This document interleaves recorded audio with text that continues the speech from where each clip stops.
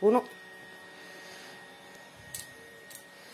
Bueno, vamos a hacer el unboxing de este ASUS ROG que nos ha llegado.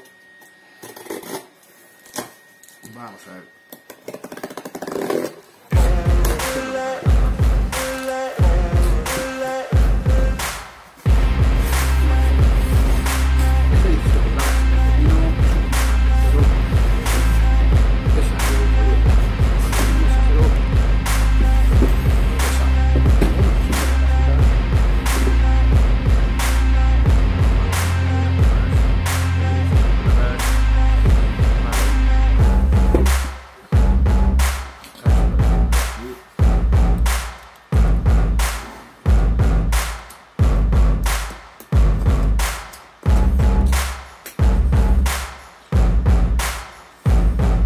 ASUS ROG.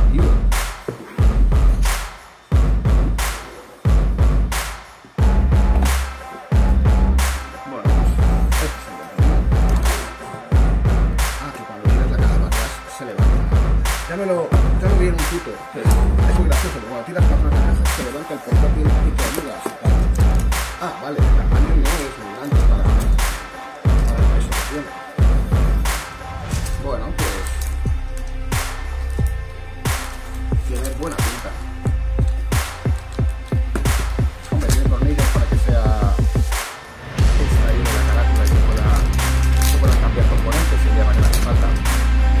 Aunque a lo mejor para los ordenadores es cada 3-4 años, 3-4-5 años cambiar de ordenador y dejarte de cambiar los componentes porque todo se queda muy claro y todo.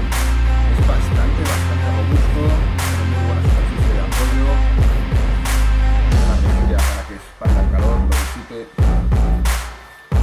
Bueno, aquí detrás tiene sus tomas, una toma HDMI, una toma RJ45, una toma micro USB y un USB, el conector de electricidad, ventilación y toda esta parte la bolsa de ventilación también. Por este lado tiene dos conectores USB, no sé si tengo que mirarlo, y una toma de auriculares y otra rejilla de ventilación. Y por este otro lado pues rejilla de ventilación. Muy bonito, el color titanio así, el color grafito, mola mucho. El logo aquí se ha creado muy bien. Vamos a ver cómo juega. Vale. Muy bien, la pantalla prácticamente no tiene borde, claro, al adelantar un poco la pantalla del bastante superficie de ratón, me gusta. Las teclas de las flechas. Tiene el teclado como con una protección de cristal. Vale, pues ahora vamos a emplastar la caja. Por aquí trae el manual de instrucciones.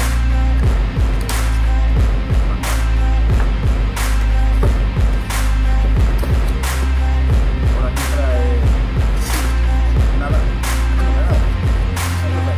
Y por aquí trae también. No trae nada más. Ahora aplicarle transformador y un cable de alimentación. Pues esto sería el box. Ahora vamos a prepararlo de peso. Yo creo que son 2 kilos aproximadamente. Bastante delgado para ser un portátil de gaming.